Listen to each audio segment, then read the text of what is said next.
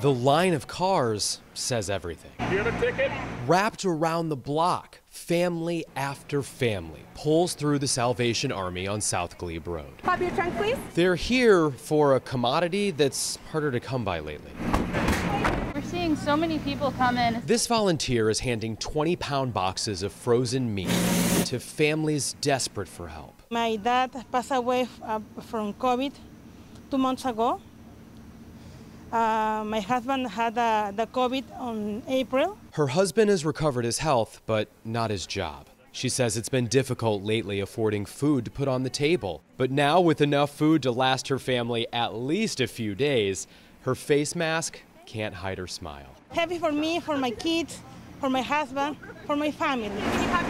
This food drive is where COVID-19 has hit Arlington the hardest. Per health department data, the 22204 zip code accounts for more than 40% of all cases in the county. Many who are fortunate to have their health are still hurting. I'm in commission sales, and with this pandemic, it's really hurt us a lot with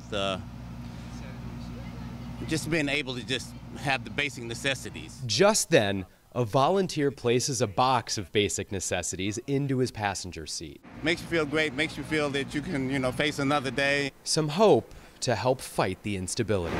Take care, thank you. Reporting in Arlington County, Drew Wilder, News 4.